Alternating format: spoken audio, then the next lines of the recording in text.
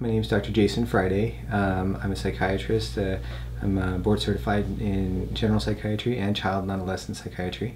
I decided when I got out of training that I wanted to make a big change in my community and a big change for psychiatry in general. And a big part of what I wanted to change was to bring the most advanced treatments, the most cutting edge and effective treatments that we can bring to this community. And certainly a lot of what I found to be lacking was the lack of progress, that a lot of the psychiatrists just weren't daring enough, I might say, to try some of the newer technologies. And so it was not growing as much as maybe other major educational centers, like you might find in New York or Chicago or something like that. And so I wanted to have doctors that were going to be able to learn about some of these new technologies in a way that was going to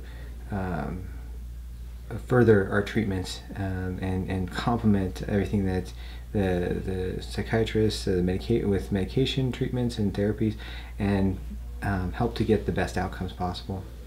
Where is Redemption Psychiatry located? So over the last 5 years, as we've been growing, we've opened up many different locations. We started out in Gilbert, Arizona, and then we moved to Chandler and Phoenix, Central Phoenix, and then opened in Glendale and a West Phoenix area as well. So we have 5 locations. When did you first hear about TMS? How did you hear about it? And when did you decide it would be right fit for Redemption Psychiatry? Got very little training on TMS in residency, which I think is a really sad state of affairs right now. Is that residents coming out should know the most about the most advanced treatments, be up on the research, and so it was really disappointing that we didn't get very much in residency, but it's not uncommon. So it wasn't until I founded Redemption Psychiatry and we were really trying to look at those advanced treatments, things that are really going to help people to get beyond medication and therapy. And as we were looking at all these different treatments, my doctors brought the idea of doing TMS to me, and I'm really passionate about it. And I have to be honest, I was kind of skeptical about TMS because I hadn't had any patients that had actually tried TMS, had actually had any improvements. And so I think some healthy skepticism is normal, but we're also looking to the future, looking to see, let's give things a try, let's look at the research, and let's try to bring that research to our patients and to find out how effective that can be. And I'm glad that we did. When we started doing TMS in 2015, we took our most difficult, most challenging patients that we were constantly making medication changes, trying and failing several different treatments, all sorts of therapies, and frankly the patients that we were the most concerned about. That in between visits we didn't know what was going to happen. Were they going to end up in a hospital? Were they going to have a suicide attempt? Were they going to have a severe side effect from medication?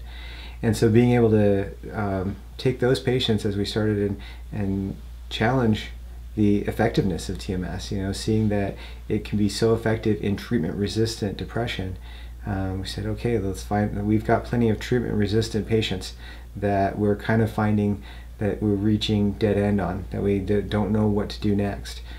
And I can't say enough about how astonished I was, how pleased I was to see the response of these patients.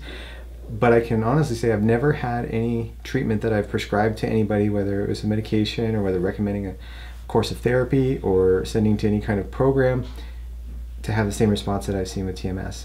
To have those patients come back after the first month of treatment and walk in the door, regular medication follow-up, TMS follow-up, and have them leap up from their chair, give me a big hug with tears in their eyes saying, I can't believe I'm better.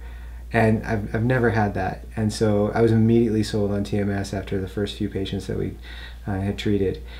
And so from that point on, we really been so much more interested to see where we can take that. What else can we do with TMS? Because to see how much better patients can get with that treatment-resistant depression, and to see all of the research that's going on, it's just it's exploding. It's very hard to keep up with all the different articles and publications that are coming out with so many different uses, and trying to see how different groups are replicating those studies, and when can we bring that to bear? When can we start those kinds of treatments for people?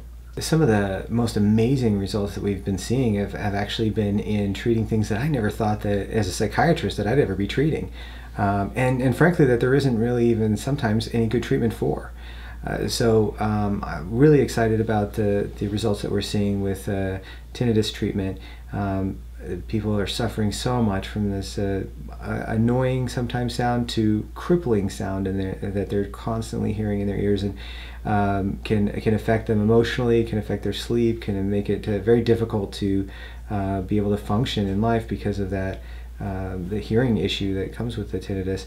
And we're seeing that we're able to get some immediate results with this treatment in most individuals, and long-lasting condition that to be in a lower state or even resolve.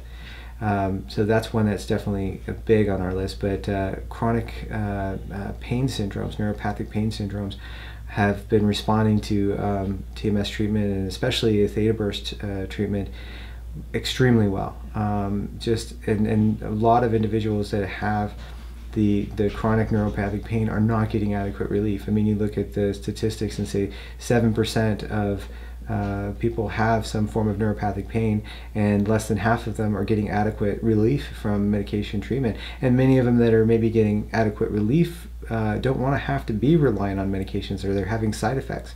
And so to have a non-medication option that's really effective and gets them long-term relief without having to be in every day, to constantly take something and risk side effects, is really amazing. I think it's going to be changing the way that we treat pain in the future.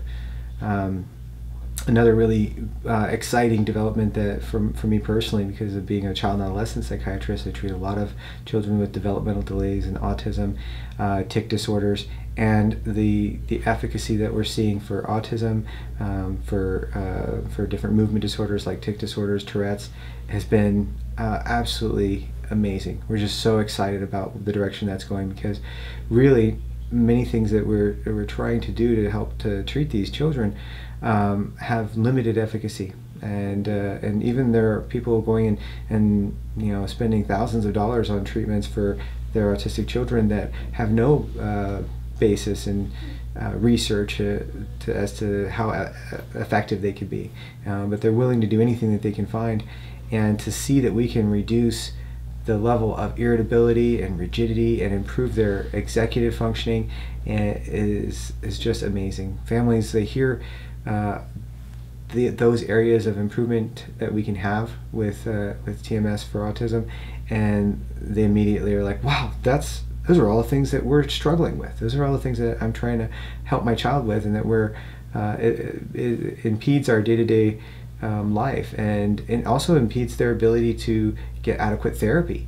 And so as we're reducing some of these obstacles that they have to getting adequate autism treatment, they're going to make progress well beyond what they would in just the therapeutic aspect of doing ABA therapy or any other kind of school interventions.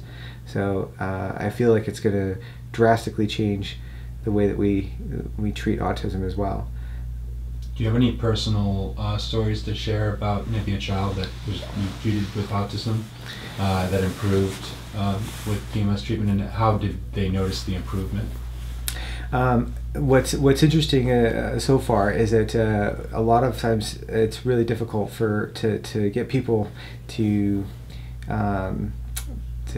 give TMS a try. And no matter how much you tell people, look, this is an amazing treatment, that we're seeing results that we wouldn't be able to see with therapy and medications, they're really hesitant to try something new.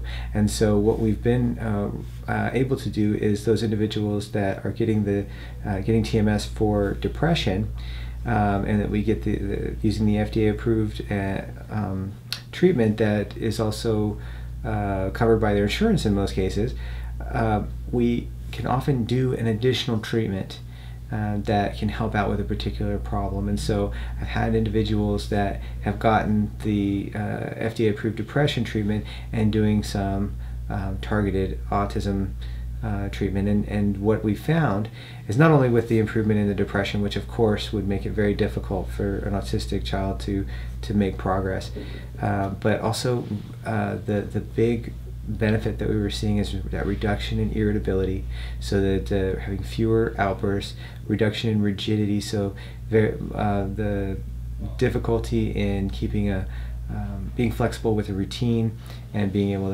to prevent those stuck moments where kids are just not able to shift their attention, and oftentimes that's one of the most challenging things for parents to be able to deal with, because until the child gets out of that loop and stops being stuck, then they're not able to move on to the next activity of the day. And that's just not how our lives work. We really have to be a lot more flexible. It can't all be routine.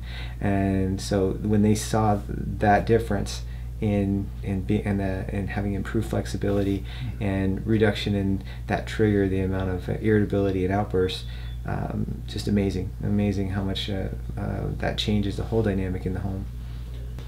If I were a patient considering treatment, my options for depression or another related mental disorder, what is it that I should know, that you'd want me to know about redemption psychiatry, as to why redemption is different from other practices in the area or in general? Yeah. And why would I consider coming to redemption over another psychiatric office? In redemption psychiatry, I have put together a team of people that are really passionate about progress. They want to help to redeem families and our profession in general. There's a lot of negativity surrounding mental health, and the whole idea of redemption and redemption psychiatry is that we are trying to change the way that people view mental health treatment. And the redemption for an individual or for a family comes when that difficulty, that treatment-resistant problem, is finally is seeing the results that we've been trying to get for them for sometimes decades. And so that, I think, is really what sets us apart, is that we have not just one person who specializes in TMS and understands ketamine. Nobody can know everything. Nobody can be the right doctor for every person. And so even though we think, I'm going to go to the greatest mind in the country for, if they don't see you and they don't see who you are, then it doesn't matter how much they know. And having a team of doctors that we're all dedicated to learning the most about these advanced treatments and becoming experts at it, and consulting with each other and really trying to help further the advanced treatments for depression, for anxiety, for PTSD, for OCD, for bipolar disorder, and just see that we can help treat the untreatable. It's exciting, and see the passion that comes with that from all the doctors. We share our experiences, our research, and you don't get that from most practices. Most people are, on their own. They're maybe in some academic institution. The passion isn't about building up that practice necessarily, and the treatment of all the patients. It is much more either about the institution or it's about themselves. And here it's not about that. That's really what sets us apart. It is about changing the whole dynamic of our community and treating those patients in our community so that we get the best outcomes possible. And your staff, the other doctors you work with, they're also psychiatrists who specialize in adolescents, or? Yeah, we have a lot of different psychiatrists and different approaches that everybody has, and so there's some of the greatest minds that I know. I feel privileged to work with them every day. We're learning from each other all the time, but we have some that are, we have quite a few actually, that are specialized in children and adolescents, as well as those that are just specializing in adults. It helps, I think, to have the range, because a lot of, especially like when I'm talking about treating some adolescent disorders like autism and tic disorders and Tourette's and things like that. These are things that may persist into adulthood, but the adult psychiatrist doesn't have the same kind of training that the child and adolescent psychiatrist has in just that first exposure, in seeing how things are when they're at their worst, when the kids are trying to make progress. They see how things maybe get when they're into adulthood and they've settled into a different state of being. And sometimes they've kind of become complacent with, this is as good as it gets, I'm not going to make any more progress. And so having the specialists of all ages, I think, really helps to understand the whole person.